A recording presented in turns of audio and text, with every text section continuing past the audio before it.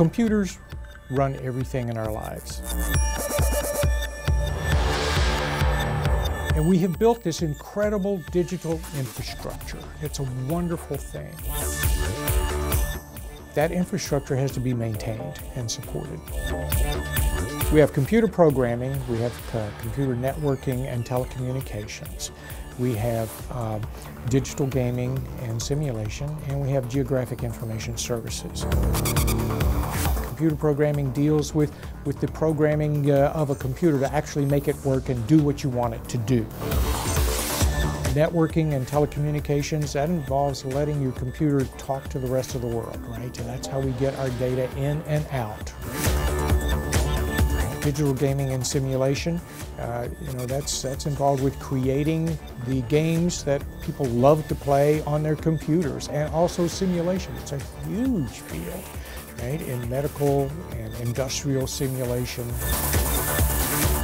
Geographic information science, that's the study of basically of maps and planning and using satellite data to do things like lay out streets, lay out infrastructure, where the power line's going to go, where the water line's going to go. All of those different things are involved in geographic information science. We have small classes, no monster classes here. We have lots of hands-on caring and tutoring and working with our students, and they get a truly unique, tailored experience in our COE. It's a rigorous program. It's not easy. You have to have the math skills, the analytical skills, right? The ability to think creatively and to see how a tiny detail can affect a huge plan, right? And these are things that we concentrate on as well.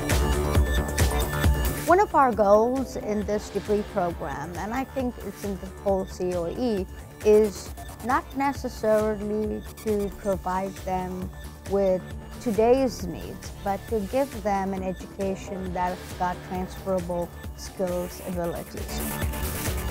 So when you come to HCC, you have to be prepared to be challenged, because the professors are not going to come to you and just give you your syllabus and expect you to do your coursework and leave. They want you to, get out of your comfort zone and have the ability to, learn things you haven't learned before and challenge yourself, just become more innovative in, the progressive technology within our community today, because it's changing every day. They can get jobs at, entry-level jobs with an AAS degree.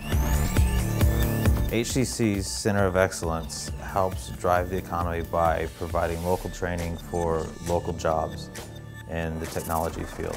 Every company out there needs technology. It's exciting. Innovation is everywhere. If you go into this field, you have the chance to become a part of that innovation and maybe make some changes on your own.